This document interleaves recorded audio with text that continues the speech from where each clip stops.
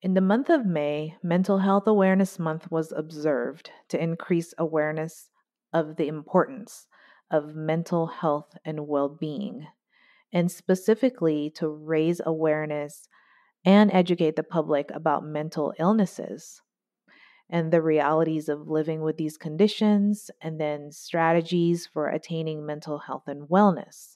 So, the way I felt like I can contribute to Mental Health Awareness Month is through providing you with the benefits of decluttering and organizing when it comes to your overall mental health and well-being. And I personally wanted to talk about mental health in this podcast because I believe that our environment has an impact on our mental well-being. If our environment is cluttered and disorganized, I believe that it takes a mental toll on us, and it does add to our mental clutter and mental weight. I mean, I guess I could go on and quote all kinds of research or theories about that, but let me just ask you, how do you feel when you come home and you're already stressed from the job, or you come out of your office if you're working from home and you are tired, and then you come out to the kitchen and it is so full of dishes and your dining table is so full of clutter? How does that initially make you feel?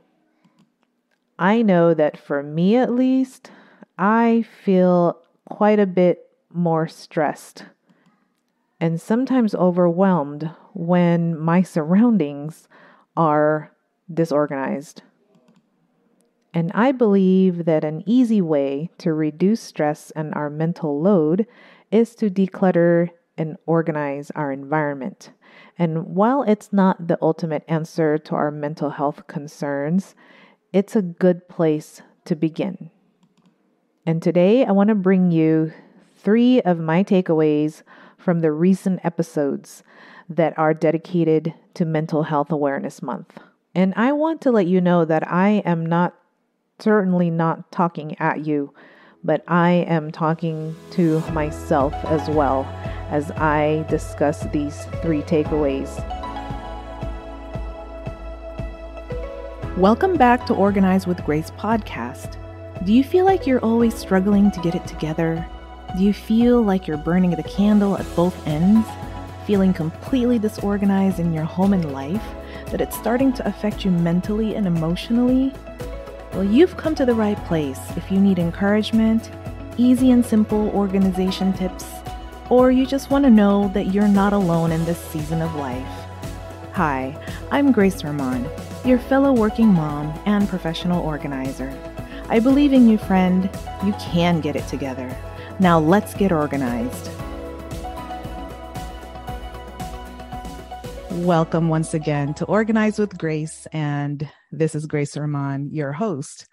So for the past couple of episodes, they have not been easy to record, and that is because mental health is something that is not always easy to talk about, but it is much needed, especially in the world that we live in now.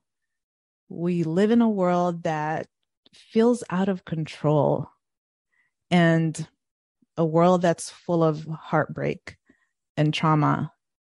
But at the same time, we also can enjoy the good, the beauty of this world. And I want to share with you 3 takeaways that I have about what to do or how we should treat ourselves and our mental health and well-being. And number 1, I want to encourage you that we are responsible for our own mental well-being and that we have control over it. And we can own our thinking process. We we have the ability to communicate our thoughts. So even the thought of like, you know what, I'm feeling overwhelmed about all of the clutter. I'm feeling overwhelmed about my full schedule. And we have the ability to voice that. And I think that us being responsible for our own mental well-being is that we, in other words, take ownership, meaning that, hey, there is something that I can do. I'm becoming aware that all is not well. And let me try to communicate my thoughts and what I am thinking. And that can be simply doing a brain dump of all the things that you have in your mind instead of it living there. Right. And so that is number one, is that we have control, and we can be responsible for our own mental well-being by being able to, by communicating it, whether it be writing it down or letting someone know how we're doing. And then to relate it to our possessions, regarding that control, is that we have control over our possessions and not the other way around, right?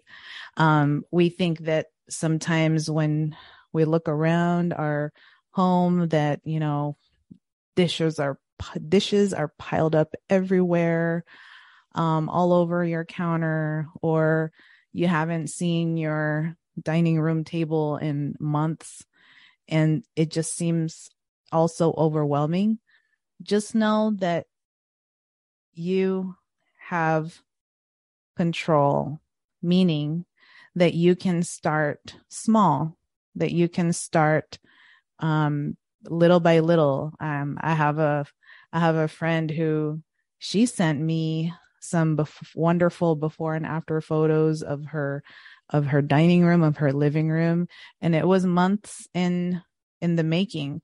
But she said that spending just 15 minutes or 30 minutes a day on it, she came such a long way. I see like a clear dining table. I see just the clutter that she once had is gone. And so number two, I want to encourage you that you have control over your possessions. And number three is that we, and I include myself, we can always reach out for help whenever we feel that it is too much, that we really truly don't know where to start. And it's not a bad thing to ask for help. It's never a bad thing to ask for help. And if you've listened for any amount of time in the Organized with Grace, to the Organized with Grace podcast, I repeat this like I'm a broken record. And I'm not apologetic at all, because I feel that we need to hear that in a world, or I know you so much in a way that you're a lot like me, where if I can do it myself, I'll go ahead and do it. But there are times where it's difficult. It's difficult because of the accumulation of the mental burden, the accumulation of the physical burden, or the physical clutter is too much. And we do like some type of avoidance with it, meaning like our inability to ask for help and not ask for support of others. And so that's my third takeaway is asking for help is a good thing. Asking for help means that that you're human and I'm human, and that's okay. And this is why I'm here, you know, and I created this Facebook group because I want it to be a support for you. I want us to get to know each other. I am beginning to invite podcast listeners to come in and join us. And if you are a podcast listener, if you've been listening for any amount of time, I'd love to hear from you. I have been hearing from others who have been listening or have found the podcast, and it just is so delightful to hear from you. So that's what I wanted to share. And I thank you for listening. And so real quick, the 3 takeaways is we are responsible and we have control over our mental health and mental well-being. And we have control over our possessions and we can reach out for help. So thank you so much for listening and have a wonderful day. And I have some episodes in store for you that I'm going to record for June, where I will be telling you all about what virtual organizing truly is and how I can help you as your virtual organizer. So thank you so much again. Hey, real quick, if you enjoyed today's episode, the best way to thank me is by leaving an iTunes review.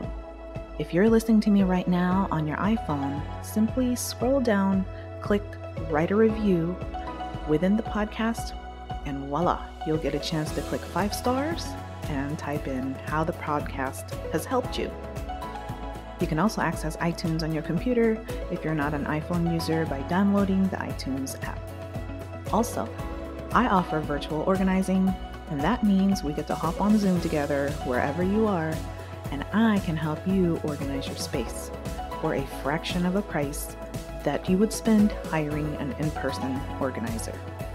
Contact me by email, hello@organizewithgrace.com, so you and I can get started. I offer a free 15-minute assessment to see if we're a good match to work together. So get on it, girl. Stop being stuck on your organizing journey. I'll help you walk forward so you can finish that organizing project that you've been procrastinating on. No judgment here. I've done it myself, but you know what I'm talking about, girl. All right. Can't wait to talk to you. Bye.